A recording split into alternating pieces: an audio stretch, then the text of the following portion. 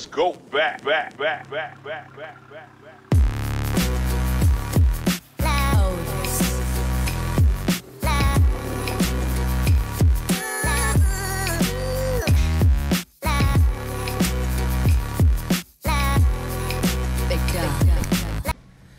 So we just landed at Scorpion headquarters. Car's just been dropped off. Just seen Martin. Had a quick word with him about what we're going to do and how we're going to develop on it. Might recognise this car, another customer of ours, Adams. Dropped it off last week for development on the Cupra 280 exhaust. They're just mocking up what needs doing. It's going to have a full turbo back system. Powerflex shout out there. Rest of it's pretty stock. It's running a JB4 system along with this Scorpion that's being developed. Quite interested to see how it sounds compared to any other brand. Just going to take a walk around the factory. Try not to keep Martin too long, it is a Sunday. So just have a look, have a little gander as to how you do things here. Yeah.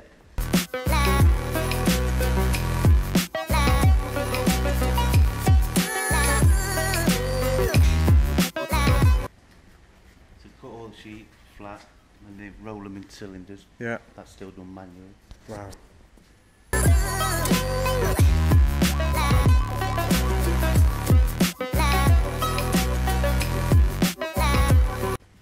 If you guys ain't seen an exhaust manufacturing hub, then this will be your first, and it's an immense amount of machinery here.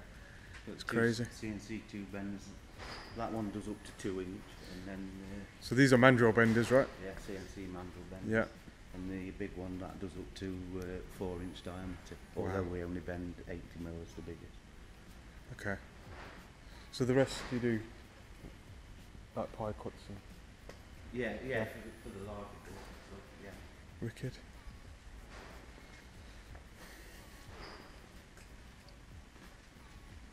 These are 2 seam welding machines. So when they've rolled the silencer cases, just put one of these machines and it just runs a perfect weld down the seam. Yeah, that's what's so unique to Scorpion, because the seam on that is quite clean and a good finish. Whereas a lot of the other companies I've seen have been either pressed. A lot of them have got the pressed end plates these days, Pressed or kind of MIG welded. No, we'll hand assemble all that. So that you get your round silencers, then this is the box press. So whatever shape silencer you're making, just they've got these boards, and they just squash the silencer to the right shape, and then you put the end plate in, and that holds the shape then. Wow. And then this machine here, this is the filling that we use. It's continuous fibre, and the calculator a set weight for, depending on the volume of the silencer, and that just fires in that weight. Ah, so you don't use wadding pre-made. It's all. No, we use this continuous fibre because it's like another precaution to stop it the silencer's emptying. Yeah. So we wire wool all the perfs as well as another precaution, and then as I say, we use this continuous fibre. So this is why all your Scorpion systems can withstand our tuning and flames. Yeah, that's right. That's probably why. And that's why we're able to offer the lifetime guarantee. Yeah, the lifetime guarantees from Scorpion. I don't think you can get a lifetime guarantee like these guys. They're true to their word, and the quality is second to none, as you can probably see here in the production. This bit here is where all the silencers are finished, so the cap's like that, just tacked in, and then we've got a guy here, and he manually fuses all the end plates on.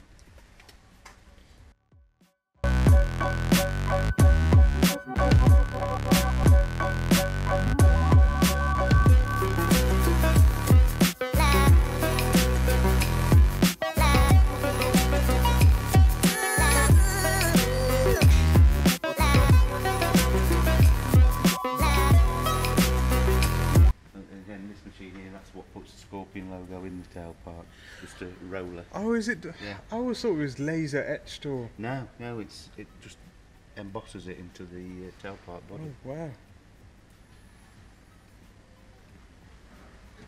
Very classical machinery here, compared to what we think. I mean, we think everything's automated and everything's kind of. Think, and you know, come and have a tour around the factory and then see how manual it is as well. Yeah. Yeah.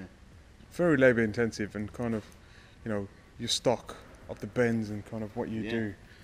Yeah, Very so, precise. This is the messy bit.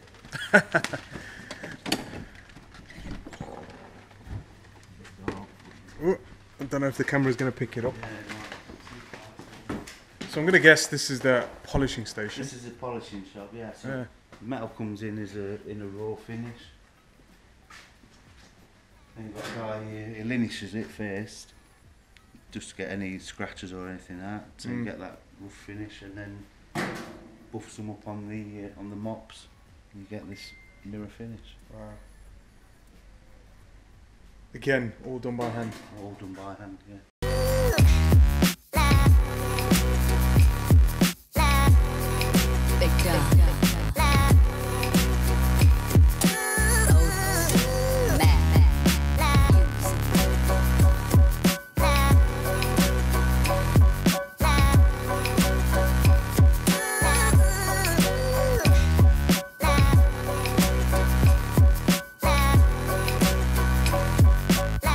So they come in the jig. Yeah, all the components come down, so like that one there, that's how this guy gets it. So he got the 3 bits, puts them in the jig, tacks them up, which will be like that, then pass it to this guy here, and he just finish welds it. So it's all...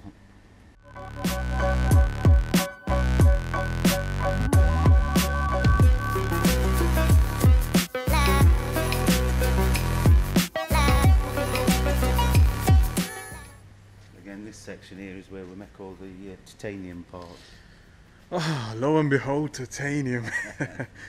So this is what they're developing on the Cooper, I believe. It'd be nice. It will be nice, yeah. Yeah, we do about 4 titanium car exhausts. Mainly Golf 6R, Audi TTRS. TTRS is big for you in America, isn't it, for the titanium? Yeah. And we'll sell probably 2 or 3 titanium systems a month. It's not a lot, but we don't promote them, but it's a good string to have to your bow.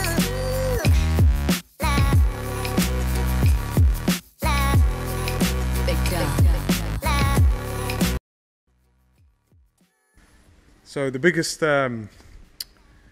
waste from our workshop is foam packaging that Scorpion use. We don't know what to do with it. Always wondered how it's made, so Martin's going to tell us quickly as to how it's made and how it functions. Yeah, so basically you've got the outer packaging here. So it fires the 2 compounds in, which when they mix, it expands. So you can make it into like little individual sausages like that, or a big bag. And it is, like I say, it's malleable when you put it in the box. And then so it forms to the shape of the product. And then you quickly type the box in it, then you just, and it cools in there. Yeah, just staple the box shut and that's it.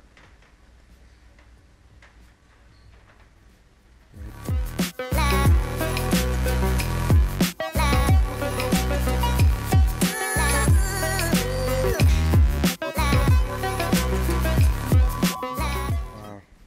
As you can see, there's a lot of work in it. World exclusive, isn't it, Martin? Yeah. World exclusive BMW M3. This is the rear box for it. Being produced, should be ready next week. Yeah. How many you got on back order? I think there's all sold actually. Oh, they really? Yeah, there's a batch of 10 going through. I think 8 or 9 on them are sold, definitely. Okay. Yeah.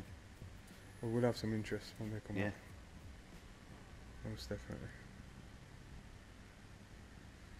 So that's a wrap. Thank you, Martin, for showing us the production and everything in here. I'm gobsmacked. I literally am. It's so much machinery and so much kind of labour involved, and you kind of automatically, you think a lot of it's kind of automated and machine, but it's not. It's all handmade in the UK. That's right.